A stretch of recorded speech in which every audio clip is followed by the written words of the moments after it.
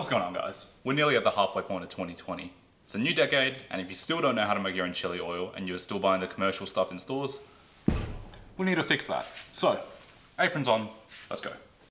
Now obviously you can't make chili oil if you don't have chili and oil. I've got 3/4 of a cup or 45 grams of Chinese red chili flakes here, and along with that I've got 2 cups of vegetable oil, but feel free to use whatever oil you want, but neutral flavored oils with a higher smoke point usually work better for this recipe, so stuff like vegetable, canola or rice bran oils are a good bet. Finally, I've got 10 grams of salt here just to add a little bit of saltiness to our oil, but you can adjust this based on how you want to flavor your oil. So to prepare our chili oil, we're going to first start by combining our chili flakes and our salt into a large heat-proof bowl and giving it a good stir until it's all combined.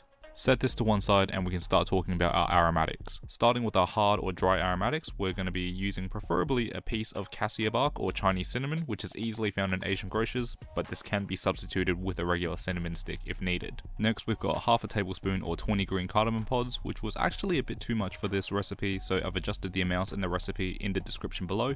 We've also got 5-star anise pods for some aniseed notes, but don't worry, the chili oil won't taste like licorice. Then we've got 3 tablespoons of Sichuan peppercorns, which will add a pepper, and then finally we've also got 3 bay leaves for a bit of savouriness. Moving along to our soft or wet aromatics, we have a 5cm knob of ginger that has been cut into 1/2 cm slices, 3 large spring onions that have been cut into 10cm chunks, 1 red onion that has been top and tailed, peeled and cut into 1/2 cm slices, and 5 garlic cloves with the skin still on and they've just been lightly crushed to help them release their oils. Moving over to the stove, we've got a saucepan with a candy thermometer ready to go. We're going to add in all of our aromatics along with our vegetable oil. And then if you don't have enough oil to cover everything up, just add in about a cup's worth at a time until it's completely covered. Then we're going to turn this up to a high heat until things start to get hot and bubbly. Once you can see some activity in the pan and it's starting to bubble and the oil is starting to get hot, we can turn the heat down to medium and keep an eye on the temperature because we want to bring the oil up to anywhere between 107 and 121 degrees Celsius. Once the oil is sitting within this range, we're going to patiently let the oil extract all the flavors from our aromatics for 1 to 2 hours. As the oil continues to extract all the flavors from our aromatics, we just want to make sure to keep an eye on the temperature and increase or lower the heat as necessary to keep it within that range of 107 to 121 degrees Celsius. This temperature range ensures that our spices are getting nice and hot, but not to the point where they're going to burn and ruin all the flavors of our oil.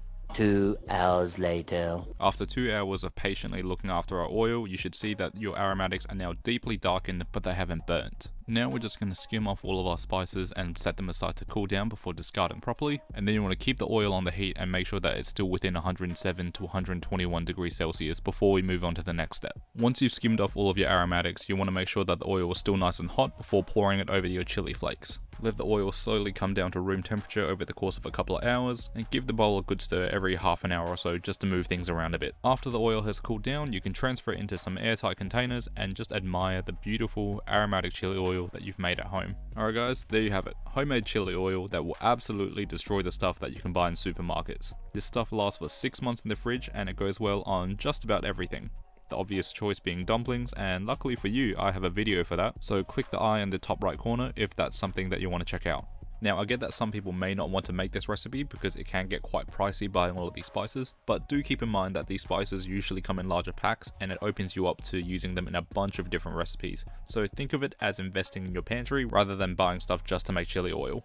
As always guys, thank you so much for watching today's video. If you enjoyed it, drop it a like below and share it with your friends and family. Let me know what skills, tricks and techniques you want to learn in the future. And when you're ready for another power up, I'll be waiting for you right here with another training arc.